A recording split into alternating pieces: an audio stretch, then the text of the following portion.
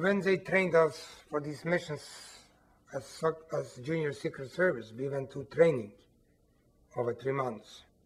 And the test was the partisan soldiers, the partisans themselves, used to dress up in German uniforms and hidden in certain areas that you don't know of.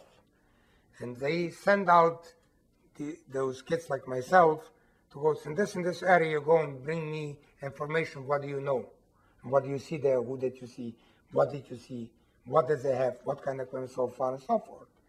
And as you walk, and all of a sudden, you've been caught by one of these German soldiers, which is a partisan dress in there. And as you've been caught, of course, they punish you very rough. The punishment was, first of all, they start questioning you. Where are you going? Who you are? And of course, we always had excuses. I got lost. I was with my cows up in the field, and I got lost, and I don't know where I'm going. I went into the forest. I can't find my way home. So make the story short, they start bothering, and then they start scaring you. Like, for instance, they loaded up the pistol and put the barrel into your mouth. If you're not going to say the truth, you're going to be shot. So if you're a softy, you spill the beans. If you spill the beans, you got two choices. Either you're going to be killed by the Germans, or if you spill the beans, you come back to the palace, you're going to be killed because you spilled the beans.